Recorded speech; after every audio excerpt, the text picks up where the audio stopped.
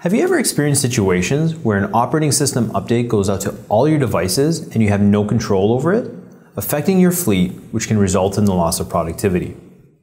Hi, I'm Ryan from SOTI, and today I'm going to show you how to solve this problem. I'll showcase to you Samsung Enterprise Firmware over the air, known as E-FOTA, and the many offerings it can provide you from an OS update perspective.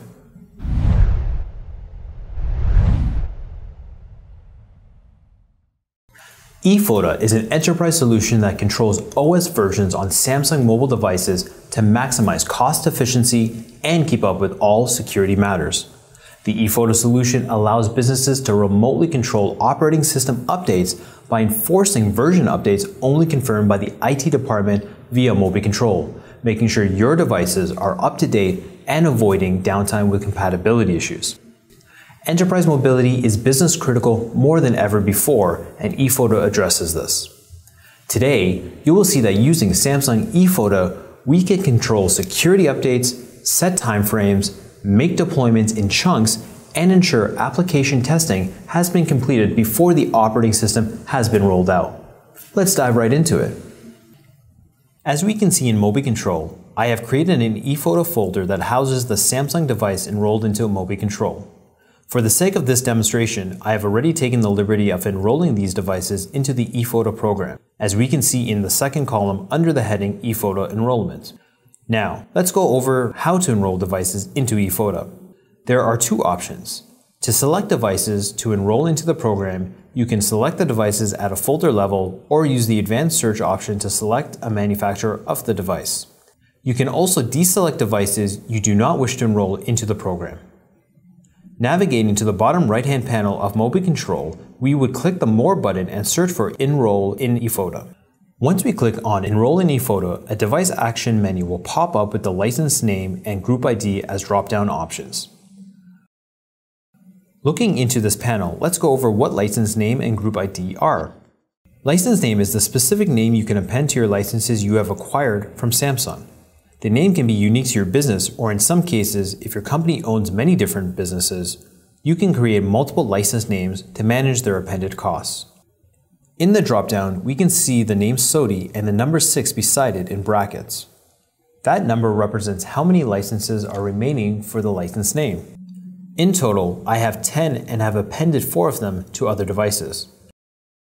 Group ID is the section in which we can take a subset of licenses from the license name and append them to a business unit, a project, or even an event, for example. In this case, we can see sales instance. We could add things like technical support or HR, for example. This breakdown helps companies identify how to manage costs across multiple points and give them the flexibility to push those costs to the correct business units accurately. Looking at the bottom left hand of the pop-up window, we can see a warning symbol with some text.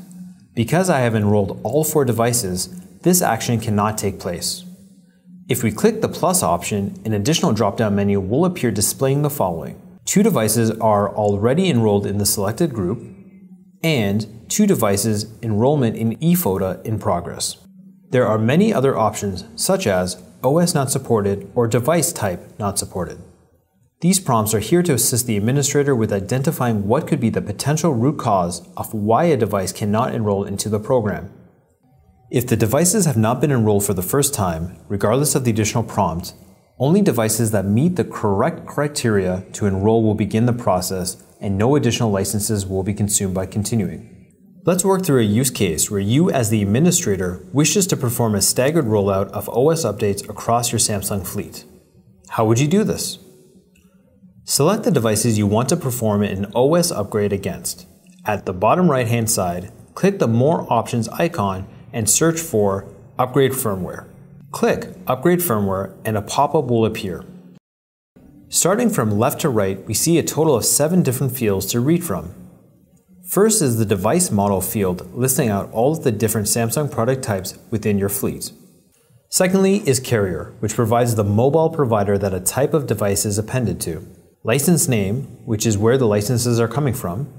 Group ID, indicating which group a device belongs to. Current firmware version, then followed by the target firmware version, where a drop-down is provided to choose a firmware or security update of your choice. and then Scheduling section, where you can specify a date and a time frame of deployment. So we have a few variable options here.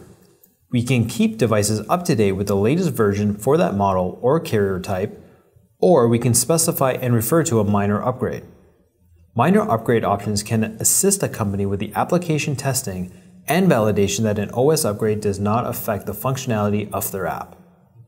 As we can see here, there is a small staged upgrade within Android Nougat.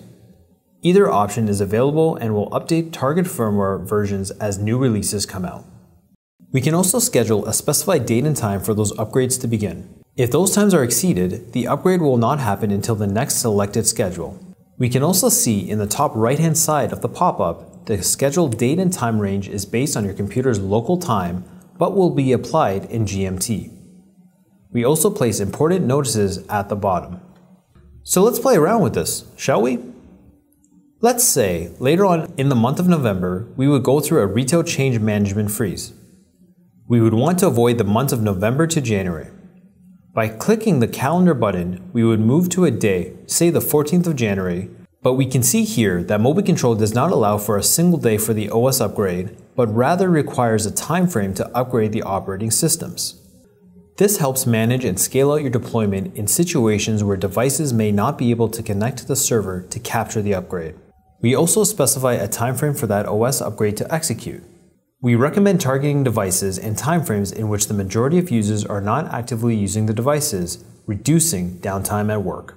After we schedule the time and date frames, we can see that this will only affect the devices with this specific model and this specific carrier, BTU. The reason is that because of the different models and carriers, we provide our customers the flexibility to specify unique devices in their fleet instead of forcing it to all Samsung device types or carrier types. Once both rows have been updated with the information, the Upgrade Firmware button will light up. So what did we learn today? We learned how to enroll devices into EFOTA, how to schedule a firmware upgrade, how to identify incompatible devices, and how to choose a specific firmware upgrade. Samsung EFOTA, powered by SOTI MobiControl, has been created to give you back full control of your OS firmware upgrades for your Samsung devices. Talk to SOTI today to learn how your organization can take control to properly manage all OS upgrades. Thank you for tuning in. I'll see you next time.